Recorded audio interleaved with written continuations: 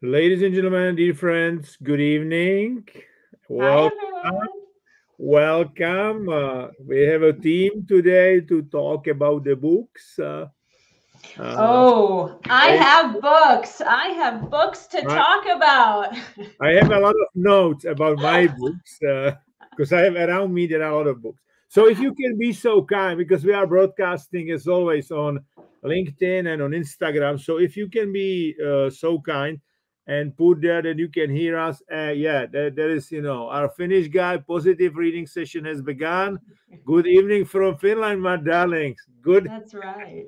The best start of regards, best regards to Finland. Yeah. So well, when I you finish see. sauna, when it's dark in the middle of winter, you need something to do, right? So Exactly, to get warmer, absolutely. So I see a lot of people on LinkedIn. So if you can put in the comments that you can see us and hear us, that would be great. I'm Uh, sure they'll be joining us. And yeah, I have to say, Jan, today's theme is a really hard topic for me because I grew up as the daughter of an English professor. So reading was my whole life. It was my whole childhood. Whenever I said, I'm bored, they said, great, go read a book. So for me to pick out what are the ones that influenced my life, what changed me, what really shaped who I am, I was like, how do I go through the million books I've read and pick the ones? So I think everyone here today is in for a treat because I did all the hard work of all the reading. And then I just will tell them what to read. guys, can somebody from LinkedIn, because I can see you on my phone, okay, but I cannot see it here. If you can put there just in the comments that you can see us on the LinkedIn, that would be great. Maybe they're hiding. I don't know because I there are like 30 people there, but it's strange because they are not answering here. Haha, we got it. Ah, we got it. Okay, perfect. Okay, Thomas. Yeah, it's working. Perfect. Okay.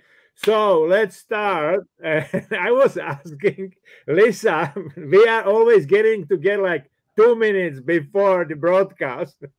Don't Thomas, tell them our we have secrets. Don't tell, we we have prepare for yeah, hours.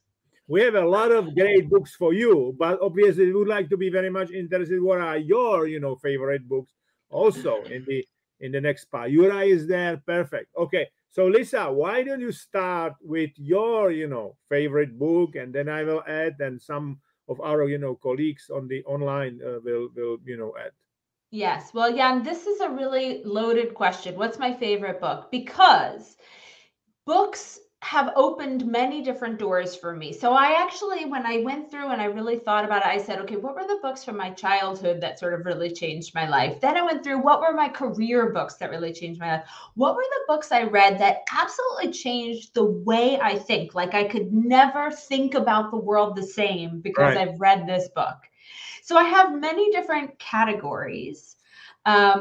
And I think I want to start with one that's very distinct for me and is probably not on anyone else's list. So I'm going to start there, which is a novel called To Kill a Mockingbird. Maybe you've heard about it. It's about, the US and in the South, where there was slavery and lots of really tough racial interactions. Okay. So in the book, I won't spoil it for anyone who wants to read it, but in the book, there's a man who's black who's on trial and nobody wants to be his lawyer. And this white man volunteers. And they're having the trial. And in the end, the reason that the black man gets convicted is because he says that he felt sorry for a white woman. And my teacher in the ninth grade, my English teacher, said to me, that sealed the coffin because in order to feel sorry for someone, it means your status and your position is elevated in some way, that you're somehow in a better position. And at that time, with racial integration, it couldn't possibly be that a black person was in a better position. And it was the first time that I ever thought to myself, wow, power struggles really make a difference and can completely change the life of every person. And sympathy is maybe not something good. because sympathy actually separates us instead of keeping us at eye level. I didn't know I was going to become a coach when I was older, but I would say that is the starting point from when I started to really understand psychology and interactions and how to connect with people and how to be compassionate without feeling better than, without that white savior complex. So To Kill a Mockingbird, really great novel just to read in general, usually one of the top 100 books of the 20th century. I can recommend that. Probably not on most people's business reading book lists, but definitely worth it. Yeah, what about you? What's your favorite book? Probably the book which really changed, my career just at the beginning was the book from Stephen Covey, The 7 Habits of the Most Effective People, right? Of highly effective people. Yeah, you've got it. Okay. So then I had, unfortunately, as you know, Stephen Covey passed away a couple of years ago. But then I had the privilege to be taught by Stephen Covey because in Microsoft there was a product called Office 95, and there was a piece of this, like 7 Habits tool was part of that, product, right? Why I like this book? Because it was first book which went beyond classical time management. Okay, because he talked about meaning in life. He introduced me, Viktor Frankl, who is very dear to my life. Who those people who know me. It's like we did, guys. We did not three hairs. Okay, we did not three hairs. Like Viktor Frankl, the man's search for meaning is a key to understand what is the meaning of your life or the other people's life and so on, right? Yeah. Because somehow I coach today some finest athletes and top managers and artists and so on. And the thing is, if you have a meaning in your life and you are inspired, chances are you can get to the peak performance very often. You can get there, but you can stay there because it's your, meaning, that activity, right? So I really, love that book, and I know that book by heart, right? And I read it first time when I was like 31 years old, which means like almost 30 years ago. And at that time, I was very much oriented, like it's all about the results, it's all about the numbers. That's what matters. Everything else is irrelevant. Okay. But then I read some book about meaning, about happiness, about fulfillment and inspiration, really.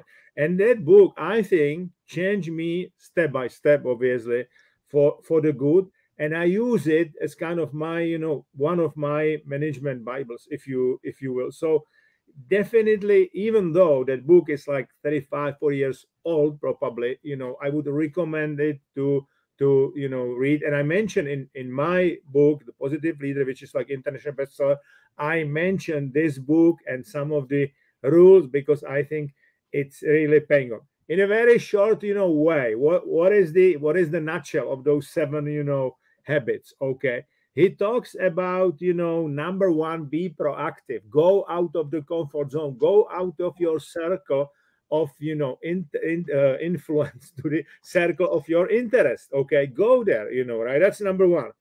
The other thing is begin with the end in your mind. Begin in your vision. What is the vision of your life? Okay. The third is put the first thing first.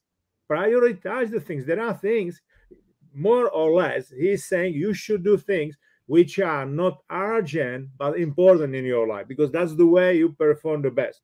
And then you're getting independent if you manage, like, be proactive, beginning with the end in your mind, and put the first thing first. But obviously you want to be interdependent. That's why humankind is so good, right? We are interdependent. We are working together. And so there are another 4 habits. Okay, number 4 is win-win. Think win-win. And I can tell you, whenever I was negotiating, whether I won and the other people lose, or the other way around, it was not good. Even compromise is not good. You can always find a way, even though it's very, very hard, where you can win and they can win. I tell you what, I was one of the negotiators during that disagreement we've got in Microsoft with European Commission. and we should get, there was a danger that we should pay 11 billion euros fine. At the end of the day, That's it was really like win-win. We paid 2 billion. We invest a lot in Europe, and I became like advisor for higher education. So you can really like step by step build the trust and go there. Okay. The fifth habit is understand others before you try to be understood. Okay. It's kind of the clear, but at that time, to be honest, I was not the best listener at all when I was like 30 years old. I was good. I was good in what I did, but I was not great listener. But then, because I'm not super empathical, I'm very curious and I like to learn. So I said, well, you know what? If I will shut up and listen more, then I will even learn more. That's why I love this habit. Then the sixth habit, it's about synergy. And that one I love very much. And I strongly believe in that. Okay, which means that you can get best in each and every person, put people together. So one person talents are covering the other person weaknesses and the other way around. So there's a lot of, synergy. And this is it. And last but not least, is like sharpening the saw. It's about four, energies: physical, emotional, mental, and spiritual, right? So definitely, I can recommend to you, to read a book first, and then use those 7 habits, because this is really like, it is about leadership, it is about winning, it's about, meaning in your life, it's about fulfillment, fulfilling, your heart, if you will. Okay. So anyway, so yes. that's the one, number one, I picked up. Yeah. These two, yeah, and I can't tell you, almost everybody is familiar with them. Most people say, like, oh, yeah, I meant to read it. It's sitting on my bookshelf. I actually bought it. I know my mentor told me to read it. Actually, read these 2 books. And if you read them 30 years ago, some of you out there, read them again, right? Because these are sort of the absolute fundamentals to what you need. During this time with COVID and the great resignation and people sitting home and going, what is life all about? These have the answers to what is life all about and how do I make it work in business so that I'm happy and fulfilled, not just getting results. Yeah. The guys, couple of advice. Okay, it's great to read a lot of books, right? Now I probably do more like YouTube, listening to YouTube speeches of those authors, and then I'm reading. But anyway, it's great to read. But if you want to be successful in whatever you do in your career, and successful and happy, really fulfilling life, it's also necessary to use some of the thoughts from those books in your day-to-day life. And if you will like read it and put it in your shelf, forget it. Okay. So what I recommend you to do, what I do with each and every book, I'm like underlining, putting my own comments and so on. And then probably after, a couple of months, I read those comments and whatever is underlined and so on. And like asking, did I use it somewhere, stuff like that. It's really, this is the way, this is what I learned from Bill Gates, because I think Lisa wrote that he is reading 50 books, a year for sure, maybe even more. Whenever I was traveling with Bill Gates, there was a bag of the, paper books at that time. Probably got a Kindle by now. I don't know. Now probably, but he likes still very much, paper books, I think. Yes. Anyway, so use it, right? That's the point. Then yes. If you wanted to get like sense of what's going on in the books, and then pick up the good books for you, you may get on your phone Blinkist. It's like the summary. There are like 10 points or 8 points about the book. It's like 15-minute summary about almost all books there. So you can listen it, you can read it, and then you can buy the book if you like it. But now, guys, if you can put in the comments what kind of the book, just pick up one book which changed your life, and why do you think it did so?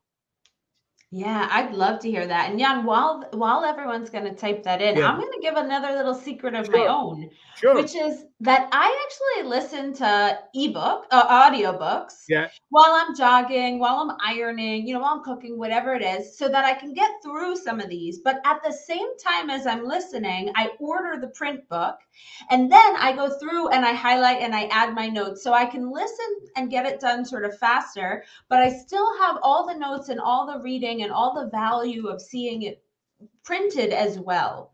And that helps for it to go faster. I save a bit of time, but I still have gotten through and have the right markings because, like you, I go back and I reference them. I go, oh, I remember that story. Let me go find it, right? And they all have tabs and they have stuff written in. That's sort of the shortcut way to get there. I do also audibles and podcasts, and I always, whenever I do some sport, I carry with me my recorder, and you can, easily do like, it's USB. You can put it in your computer and put the notes afterwards. So, I mean, everything, because very often we listen, we read, but the impact is very low. And unless, guys, let's put it in very clear, unless you use what you learn almost immediately, it will be gone very soon, right? It is about repetition, it's about using. I'm not saying that we should use all, thoughts, but at least some of the, big thoughts from those books, it's good, to do it. Yes. Well, while we're waiting, so still put in those comments. I think we have a little bit of a delay. I Yeah. can recommend this book called The Artist's Way. Now, I am not an artist. I'm not a painter. I'm not a pottery. And I thought The Artist's Way, that's not really a book for me. But actually, it's a workbook. So you have exercises. You do one every week for 12 weeks. They have exercises in there. You have thought things you go through. You have things you have to put into practice in everyday life. You journal every morning. And so you can't really just read this book. You have to really do the book. And this is where transformation happens. Since I did this book, I've run 3 mastermind groups on it where we meet every week and we talk through it, and it changes people's lives. So if you're feeling uninspired in 2022, you're not quite sure, where do I want to go? What do I want to be when I grow up? Am I stuck in this career forever? Give this book a shot. Go through it. You don't have to actually be an artist. It's really just about finding your creativity. So that was a big one that changed for me. Exactly. So there are no no books in the comment line. Nobody reads in our audience. Yeah, guys, don't be shy. Put there some, good books also for the others. Anyway, so I will mention, some other book, different, area. Okay.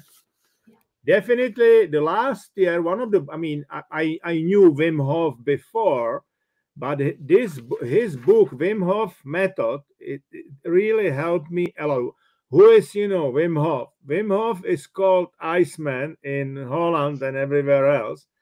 And he basically invented, method, like it's combination of cold water and special breathing technique, and it's improving very significantly your immunity. Okay, very significantly your immunity. So, and what it does basically, it's putting your pH in your blood on the right, level, and it's like fighting all infections, right? So I do it like for 2 years already, Wim Hof method. It's really good, right? It is very popular now among especially like athletes, but he works with like top universities. It's really proven technique. Yeah, and I have to tell you, I really hate that guy because it works, but it means I have to take a really cold shower every morning. And every morning I hate it. And I think to myself, God, I wish this didn't work. And I wish I hadn't known about him from this book. But I do it and I always feel good after I've done it. So, of course, you get addicted and you keep doing it again and again. But in the mornings, especially in winter, it is cold. I do it like morning and evening, and it's really, and I combine it with that special, breathing technique. The breathing technique, in a nutshell, is putting you artificially under the stress, right? It's like and it's the same with the cold water, because if we are under the stress for a short time, if it's, like acute stress, it's strengthening you, right? And that's exactly what he's doing. Okay. So Exactly. let's put that David Gruber, Onward, from Howard Schultz. I've not read this book. Yeah, that's a good tip, probably. Yeah, absolutely, absolutely. Yeah, David, I'd love if you put in the comments here, what did you love about this book? Because I would love to know more about it, whether it's worth Yeah. adding. I have a 2022 reading list and it's not completely full yet, so I would love to add that in. Well, that is a Finnish friend. Here we go. Wim Hof. I've been waiting for this moment. Some morning comment about my recommendation book. So we had a little chat on LinkedIn, as Michal is Okay. All so right. kind to post about our events. And he was saying, here are the books that I would recommend. And Wim Hof was there. And I said, you're going to have to wait until tonight to find out if it made it on our lists, right? We have to keep some suspense going. So now here we go. One of those books, check. They showed Yeah, up tonight. absolutely. So Uri is here. Jordan Belfort books, one of my famous book from him, Way of the Wolf. I start to understand more psychology of The sales. Wolf of Wall Street, Yeah. right? Everybody who wants to sell should, watch the movie, that kind of the movie, or Sell me this pen. yeah, yeah, exactly. No, because yeah, a lot of people think that selling is kind of the very special whatever, but yeah, you need to learn it. It is a skill, right? And I think almost everybody can learn it. I think so too. I think it all comes down to psychology. And that's Absolutely. what I loved about Seven Habits of Highly Effective People. It was one of the first books that made everyone say it's not results, it's not facts, we're not talking just economics, we're talking behavioral economics, we're talking humans. And while we're talking about behavior and people who don't really make a whole lot of sense, how does the brain work? Why do we make these decisions that are completely irrational? We should be rational decision making things, and yet we're not. Why is that? And so Danny Kahneman goes through in this book, which really changed how I understood the brain and how people think. What are our biases? Why do so many people make so many irrational choices, right? To this day, I had a client saying to me, oh, I just realized I had the sunk cost fallacy. We were working on a project. We've done a lot, but it's actually really hard. It's really time consuming. It's costing more and more money. We have so many projects, but I didn't want to let it go because I just felt we'd already done so much work. And we have to let it go. It's at this point, it's irrational for us to continue, but our mind, our emotions tells us to just keep going. So we got to make sure when you read this book, figure out which biases are showing up in your life, in your team's lives. How does your brain think? And how do you work with your brain to notice, that's my brain trying to trick me? Because when you're aware of it, you can override it. No, you guys, and you should understand, Daniel Kahneman is a Nobel Prize laureate. Is a Nobel Prize winner. Read guy, and I think the stuff in that book should be taught in each and every school almost. Right? Like because everybody's like in the sport. I tell you what is happening in the sport, even like top guys. Okay, everybody talks, it's all about the brain, it's all about your head, it's all about your mental, right? But nobody is doing that. We are teaching, kids maybe psychology when they are, at the university, some basic stuff, but we can learn this, slow, fast thinking. I mean, on the level of the kids, we can, we can teach very soon. We did with my counterpart Katarina, like 8,000 kids already trained in unlocking potential course. And kids are like, for 7 years old, you can explain basic things like stress, how amygdala works. We call it, small monkey, stuff like that, right? That's absolutely possible. So Edward, our friend Edward from Switzerland, emotional focus therapy, coaching client to work through their feelings, from Leslie Greenberg. Yeah, absolutely. This one I don't know.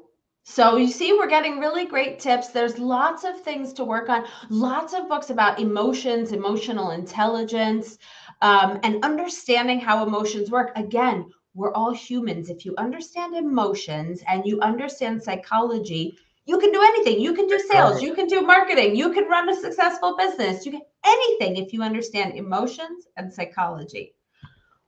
Yeah, Go ahead. there is another great author around emotions, and Lisa know her. It is I'm looking for her book. She's here somewhere. Lisa Feldman, basically. Lisa Feldman talks about emotional variability, that we have many, emotions.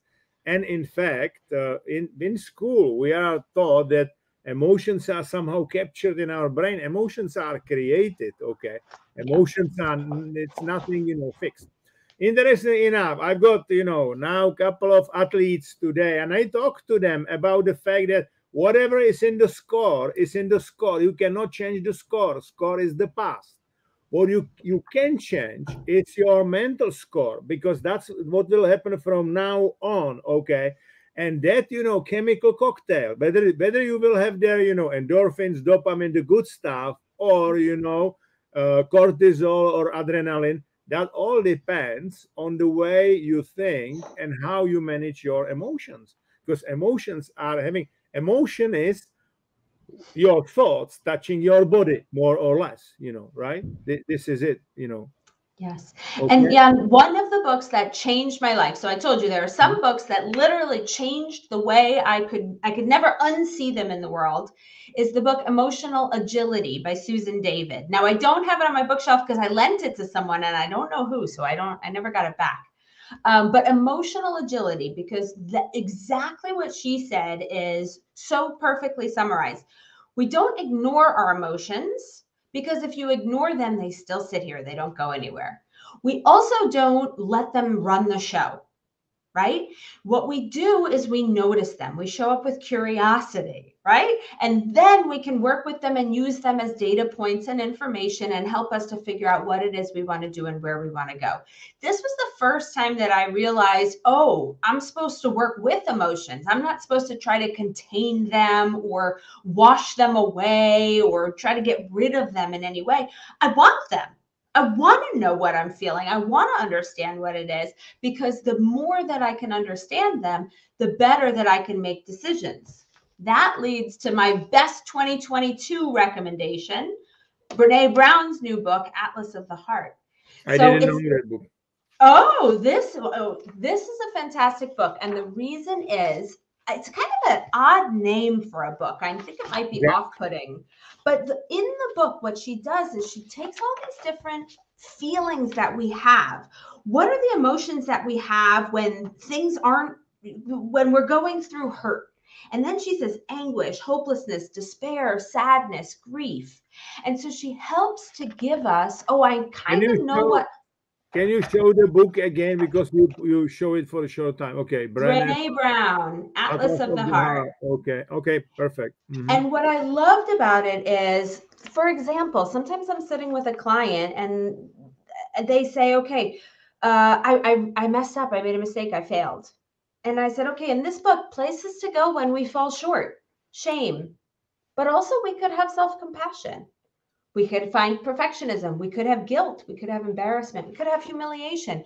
What's the difference between all of them? Why do we feel what they are? How do we move past them? This is your reference book for emotions. Perfect. So for people learning in 2022, I'm going to navigate that. I'm going to learn how to do it. I'm going to be curious and actually work with emotions rather than ignoring them and letting them run the show from behind the scenes. Those are the two books I would recommend. There is a finish that. I have two questions. Firstly, what does Jan think about the yellow book we can see now? I've been waiting. Yeah, Secondly, when you will make your own book, Lisa? Positive leader. Come on, number one. I feel very good about the positive leader. Sales is going still very well, but sales is sales, right? I mean, it is rather about, feedback I'm getting. And some universities pick up the book. In fact, I'm teaching tomorrow and on Saturday course on positive leadership at the Luxembourg Business University. I teach it like 30 years already. So it's going very well. And obviously, I put there a lot of my own experience about the leadership. But because I wrote it with Melina Costi, and she's like teaching at the university, so there is also kind of the academic framework, if you will. So it's possible to teach according to that book. Okay, and recently I learned that there is a at the Charles University. There's a faculty of theology. They are like, they are like teaching the priests, and they are teaching leadership according to the book Positive Leader, which I really appreciate. And I was invited to speak there. Yeah. So Lisa, your book, your own book. All right, I have to admit this to you guys. I mean, now I'm admitting it live, but I'm just going to go for it. I've always wanted to write a book. I'm terrible at sitting down and actually writing, but I did start sketching out a book on ultra high performance. How do we get people to that really, we have top performers, and then we have those elite performers, and what makes the difference? And so I started outlining it. I don't know if I'll ever have the capability to write a whole book. Jan, I mean, kudos to you. That is a really, really hard endeavor. But I'm going to give you all a little secret into what would show up in my book if and when I write it, which is it's actually all about creativity. And what does that mean? When you look at Nobel Prize winners, when you look at, scientists who made these big discoveries, the way that they did that is they had like hobbies on the side or different experiences, and they could open their minds in such a creative, curious way that they could then go back and look at their work in a completely different way. And they're doing research now about, why do most people have maybe one sort of really good creative burst in their career? How do we make that not just once? How do we make that 2, 3, 4, 5? How do we make that continuously happen where you have a breakthrough and then you have a breakthrough and then you have a breakthrough, right? Much like Amazon. And they're starting to figure out the science of it, which is you go out and you look for inspiration, you look for creativity, you look for new inspiration in crazy places. But so you do the exploration, but then you have to figure out how to bring it back together so that you can actually use it for your work. So many people do one, exploring is fun, and then I go to work, or they say I'm focused on the results and I do my work. But not enough people are figuring out how to explore and bring that back to their work. And that's why I have, a million books on creativity that I would love to share here. Adam Grant, Originals, How to Be an Original Thinker. David Epstein, Range. This is one not a lot of people know about, but I can highly recommend it. Great, yeah. Because in this book, you know this then, Jan, because he talks about, okay, for example, Roger Federer, fantastic Swiss tennis player. He did not start playing tennis. He started playing many different sports. He didn't specialize early on. And because he didn't specialize early on, he was able to have tricks from the different sports that he played, and he was able to be better because he was a generalist first. And so figuring out in your career, in your hobbies, not just specializing in one thing, but how to go out and test lots of different things and have a wiggle waggle career, and how in the end that gives you something so unique, so creative in what you can bring that you get farther and in the end than anyone else who just keeps a specialized path. So keep this in mind if you're curious and looking to explore in 2022. Yeah, the David Epstein book talks about the fact basically that, this generalization that you can take as many as experiences as possible, and then you really, like what you said, you really concentrate. You do first kind of the zoom out, like you go like that, you explore, and then you really concentrate. Okay. The problem with education is that we are teaching people in the boxes and we are not connecting the boxes. I'm very often getting feedback like, Jan, you know so much. Guys, I know a lot, but where I'm really good, I can use my knowledge from one box to several different boxes. I tell you what, when I started to work with athletes, I have a lot of coaches saying, You are a great manager, no doubt, but you will not be able, to use it with athletes, whatever. I was like 100% sure this is it. I will, right? And I think the history showed it, right? Yes. So this is it. You can think like, hey, how can I use, for example, I give you one example, okay? How can I use what we did with the teams in Microsoft? And I got like 4 people and many thousand people. How can I use it when I coach, a captain for the one of the best ice hockey team in Czech Republic, or the basketball, captain, right? How can I, use my knowledge in there? And it's a very similar. You need to create synergy. You need to inspire people. You need to be CEO, Absolutely. Chief Enthusiasm Officer. This is it. So absolutely. Absolutely. So And there is another one from Edward, not a book, but a movie, film, to understand the emotions, the movie Inside Out with the main absolute actors, joy, sadness, anger, fear. And this cat is a mind breaker that makes a lot of things understandable. Emotions are key to understand the world. Edward is spot on, because I yeah. can tell you, I was sitting at the board meetings of the different large organizations. I was working with many, many governments, mainly in Europe. And I can tell you, after all of that, I would say that, decisions are maybe made half on the logic, but 50%, at least 50% on emotions. In some governments, if you go to the south of Europe, it's probably 80% of emotion. Right? This is spot on, absolutely.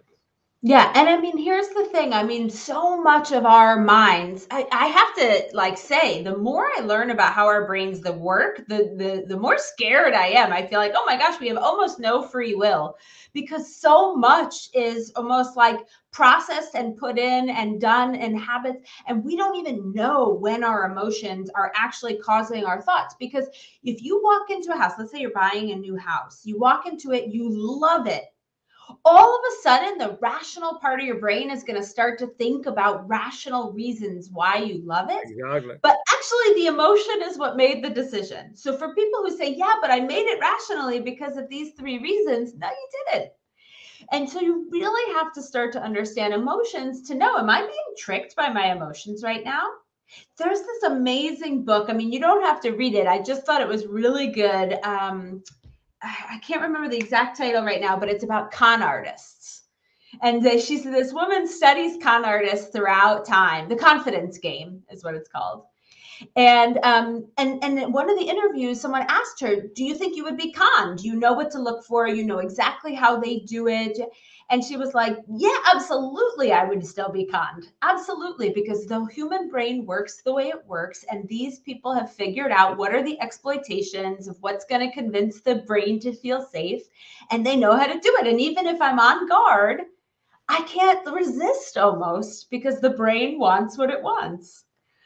So really interesting to know emotions because they are running the show, whether you want them to or not. There is a message for Dark Meeker, because he or she needs to go. Your English is fine, absolutely fine. Don't worry. It's They say that great. you need to go, and it's no English is not. Well, guys, talking. I follow a bit on emotions, okay, and also a bit about our thinking and what Lisa said about ultra performance. There is a great book from Professor Carol Dweck, Mindset. Okay, Yes. definitely recommend you that book. And it talks about two mindset, fixed mindset, which I think it's pretty much taught in majority of the schools, because Absolutely. we are demonizing mistakes. We are saying this is it. This is the only way you can do it, right? And that's how the fixed mindset is created. And once people with this fixed mindset are doing some mistakes, they are like afraid. They don't want to try again. They are very soon giving up.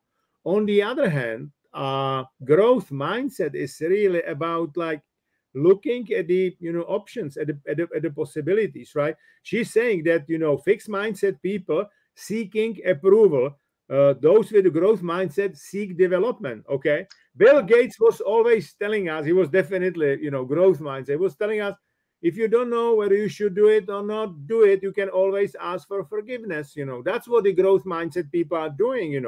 if they screw something, hey, we move on. You learn from that experience. Okay.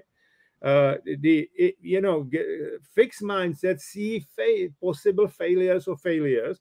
Why? For the growth mindset is, hey, it's a learning opportunity, right? I learn something new. And so there's a one trick. I mean, I would recommend you how to build a growth mindset. Like every day, try to remind yourself what was going well during the day, what I call repair, which means like learn from what was not going very well. You made some mistakes, right? And we learn very well because your brain will generate like the peak of neuroadrenaline, and you are like, hey, this is really important. I need to remember that, right? And then imagine how you will do it in the future. And this is the way dopamine will be released in your brain. You will be like awarded for that what you did that day, but you will have also energy. You will have also energy to continue. I think for a great peak performance or even ultra performance, the growth mindset is absolutely necessary, right? It's Because everything. I mean, look, you have in your life, you have some expectations and your reality is not there. The growth mindset is trying to go step by step and put your reality very close to the expectation, and then maybe higher expectation. The fixed mindset, if the fixed mindset people are not successful, they go and they are putting their goals down, right? And I think that's the problem. And they maybe achieve the goals, but they are still not very happy, because they can say, hey, I should not be like national winner, but I should be like Olympic Games winner, right? This is it. So, Yeah. yeah. Mm-hmm. There's a book to explain exactly what's happening. Now, people, this is a little bit of a hard book to read. So if you're not really into the science, you can skip it and just listen to my summary of it. But here's what happens, Jan. It sounds so easy. Which means, stop. Which means you are telling us that we don't have scientific minds that you have. I don't have, no, I didn't have a scientific mind. I felt it very hard to get through. That's No, what I had. okay, Help right. me. I'm commiserating. Tell us scientific minds. Give us to normal people, to people who are really like. I don't know. I don't have a science mind. I'm the creative. No, go. So in this book, here's what. Okay, so what I was going to tell you is, in growth mindset, it sounds so easy. Everyone who's here today says, "Yeah, great, sounds good. Growth mindset, got it." Why don't most people actually have growth mindset, or what holds us back from having a growth mindset all the time? And this book changed the way that I understand how we interact with people. And the reason is, he argues we need to have this connection with others. We need this sense of belonging, not because it's nice or we feel good, because it's a human need that's as fundamental as food, water, shelter. It's biologically built, wired into our brains that we need to belong. Now, what happens if you take a risk? Oh, I'm going to take a risk and then I'll just learn if I fail. But I might not be long. Fear sets in. And I never really understood why people are so afraid to take risks until I understood this. They are so afraid to not be accepted and not feel they can belong. And understanding how to find your people where you fit in, where you can belong, so that you can take a risk and someone still loves you at the end of the day. That's the key to actually implementing growth mindset versus loving the idea and then doing nothing about it in your real life. So in this book, they say all you need to know, just as immediate of a need as water is for your body, so is belonging with other humans. No, it's absolutely true. And it's connected with, FOPO, right? Fear of other people opinion. Because if you are like belonging and then you are refused, you think, hey, I'm dying, because in the past you would die, right? You would not have any, food, right? And that's the problem, for example, with the COVID, that some people are not, with the other people. And what I see, Lisa, with this, belonging, right? Especially with the social networks, that society is very much polarized today, right? Yes. Over like in your home country, Trump, non-Trump, now anti-vaxxers, vaxxers, right? And I'm like, you know what? I'm like vaccinated everything, but I'm not pushing anybody. Everybody should behave responsibly, in my view. Okay, this is it. Should start with me. Hey, I don't wanna to take a place in the hospital. That's why I'm doing a lot of exercise, Wim Hof, whatever. And I got vaccinated because I asked somebody who I believe is the right, professional to tell me what is the danger, whatever, and I got vaccinated. But I'm not pushing anybody, right? This is it. And both group like knocking the door and saying, "Are you are you for vaccine or against?" No, I'm like for the health, right? Exactly. Right. So I don't need to be like I'm 60 and I have my own opinion, so I don't need to belong to that group or that group. Anyway. Yes. But Jan, here's what's so interesting. Beyond just what in the heck is going on with society right now, Right. most of the ultra high achievers that I coach, that we coach, I'm sure you experience the same. Actually, fundamentally, again, they want to belong. But for some reason, they felt that they couldn't belong at eye level. And so they felt early on, maybe their parents said, I'm going to give you praise and recognize you for your achievements, right? I'm going to push you. Your teacher said you got good grades. I have to be better than everyone else. Competitors, right? Sounds right, like a sports person. And their way of belonging is by being distant and being above.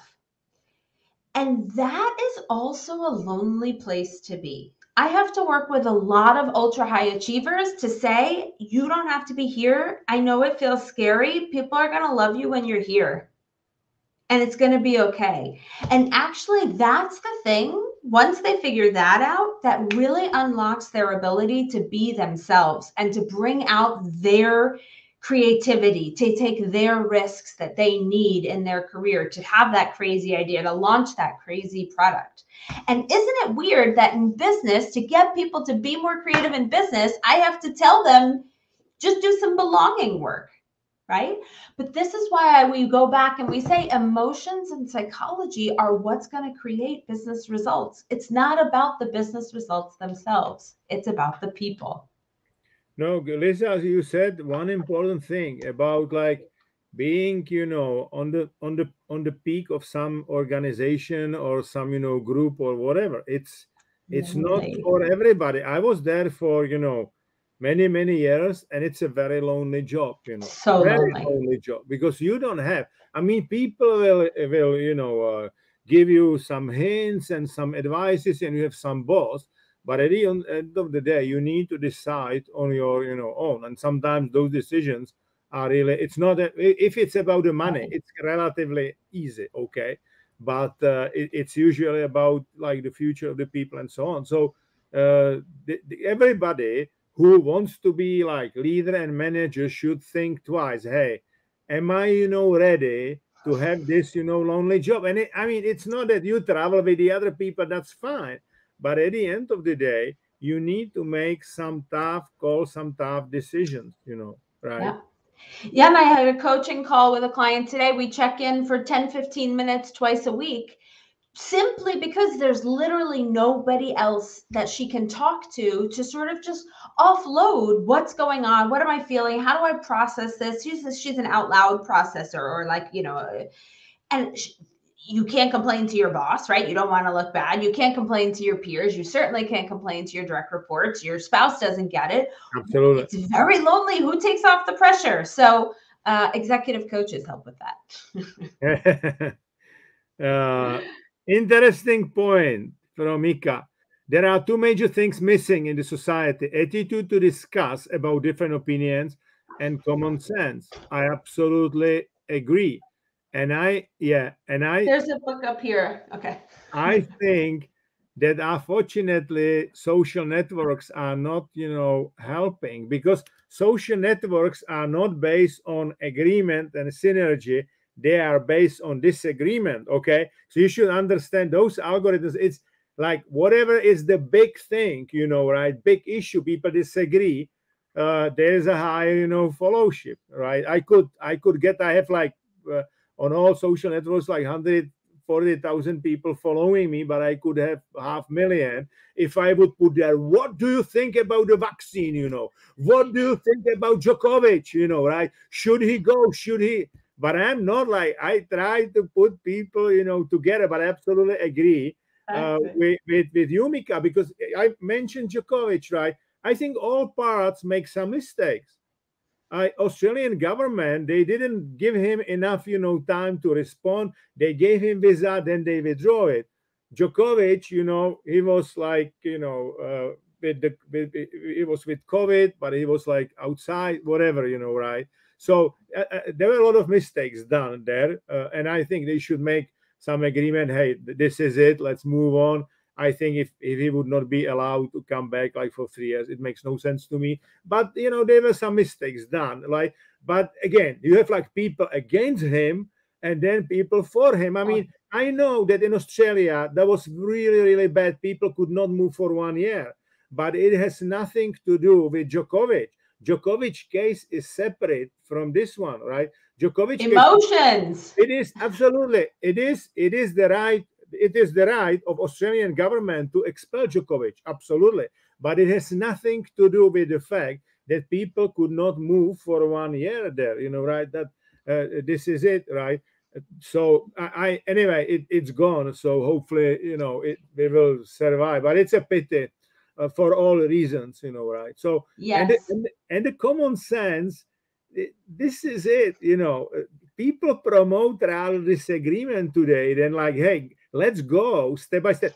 Because look, if me and Lisa, we would strongly disagree with each other, we would build our agreement like, hey, let's look whether there is some common denominator, where there is something small we can agree, and from there we would move, right? That's kind of normal way in the business, how you get to the agreement, or at least some reasonable deal. But unfortunately, this is not today. I mean, it's like people are really opinionated. This is good, this is bad, wrong, good.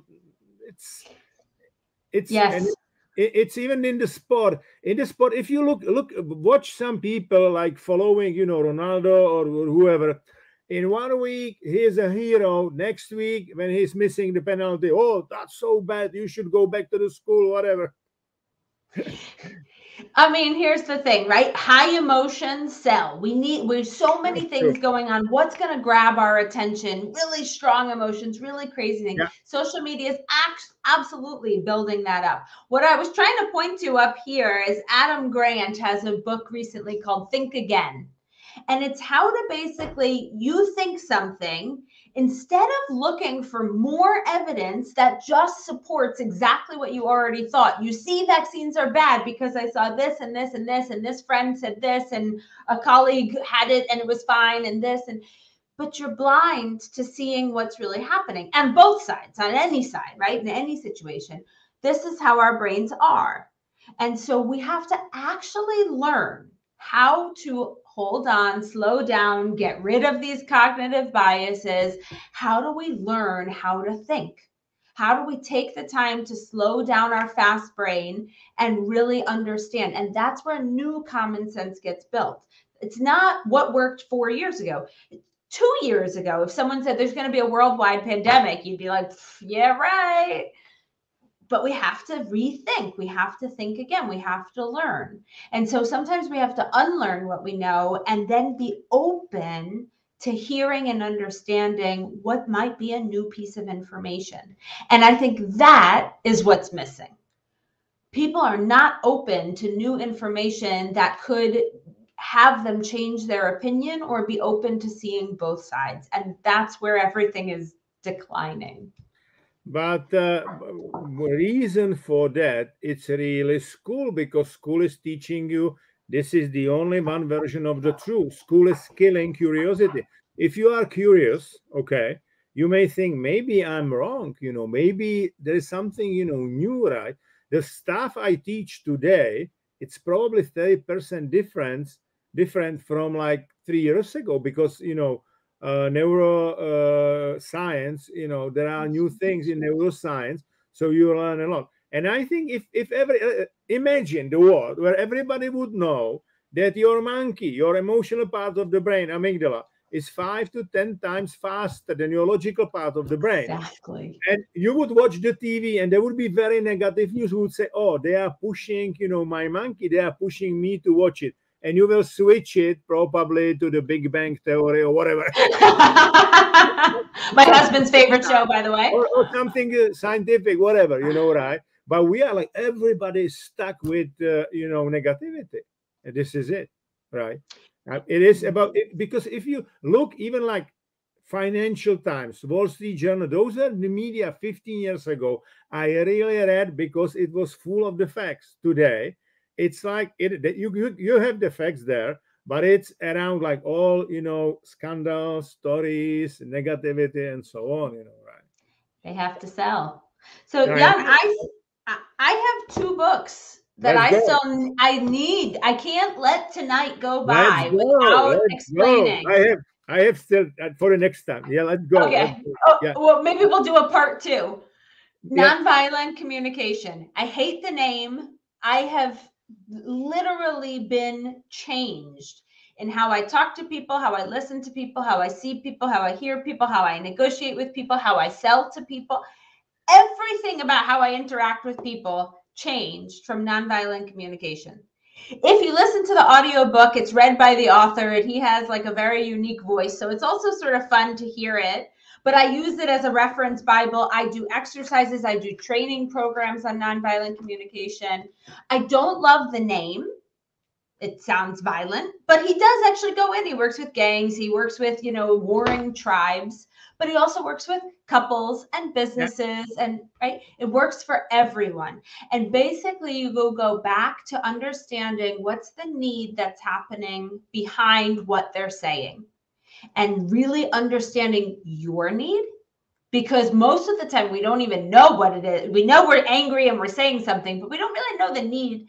And we don't really understand the need that the other person has. And when you can get to the need, I have a need for security. Mm-hmm. That's why I'm, yelling about needing to do a good job at work because I'm afraid I'm going to get fired because I have a need for security. Knowing this, and this is definitely one you have to practice. You will not just read the book and know how to do it, right? If you can master nonviolent communication, sold. Your life is forever changed. And by the way, at Microsoft, the CEO also says he made all of the senior team read this book and they practice it because it is life-changing to your communication. By the way, it was always in Microsoft when CEO, whether it was Bill or after that Steve Jobs, read some good book, everybody in the leadership team got the book and we read it, which is good. I think it is good.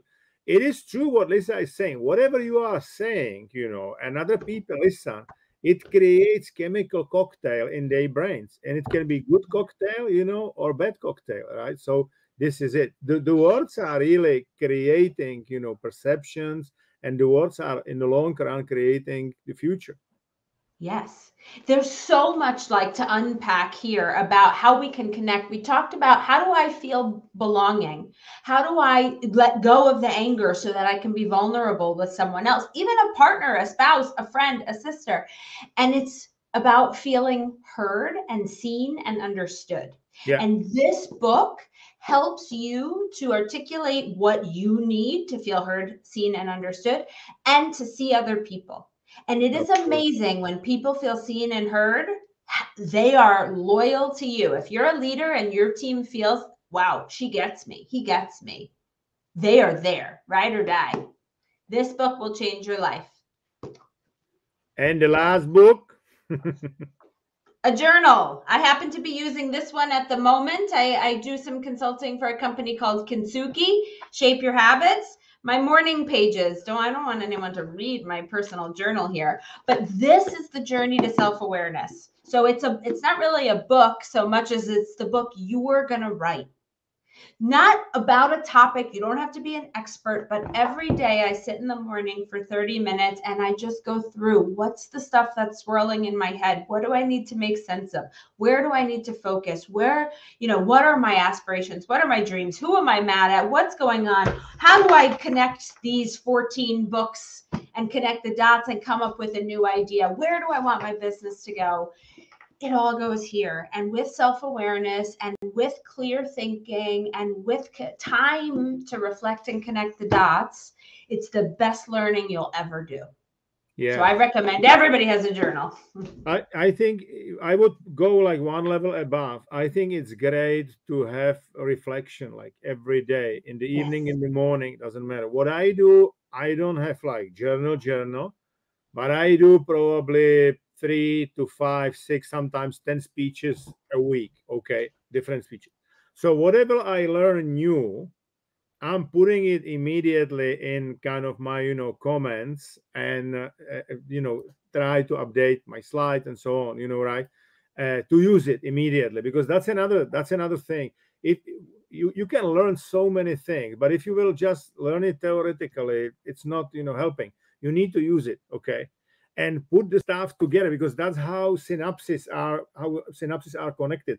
More you will use it, you will have a stronger synaptical connections in your brain, and it will get better and better, and you will get better and better. And even if you will like coaching or leading people, doesn't matter, right? But this is it, right?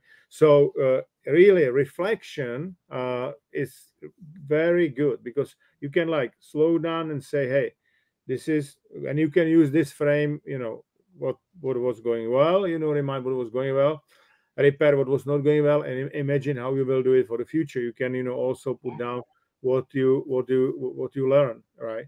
You can even do sometimes, if I'm really meeting somebody very interesting, I'm already putting a couple of points, what can I learn and what kind of the questions I can ask that person to learn a lot of more. That was always like whenever I was traveling with Gates, I've got always a couple of papers, like not what he said about business or whatever. That was okay, but nothing surprising.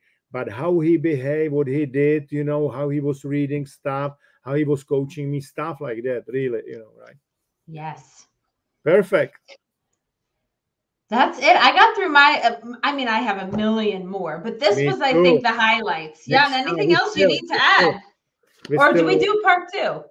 We will do part 2, absolutely. So good, guys, thank you very, very much, for your attention and for being with us. We will have another team in 2 weeks from now. This is like regular now. We go for almost 1 year, and have a nice evening. And again, to those of you who are here for the first time this year, all the best in 2022. All health and happiness and success. Yeah. Yes, make 2022 our best year. So if you have a topic you want to hear, just put it in the comments below, and we'll be happy to address it next time. Okay. All right, everyone. Take care. Bye-bye. Bye.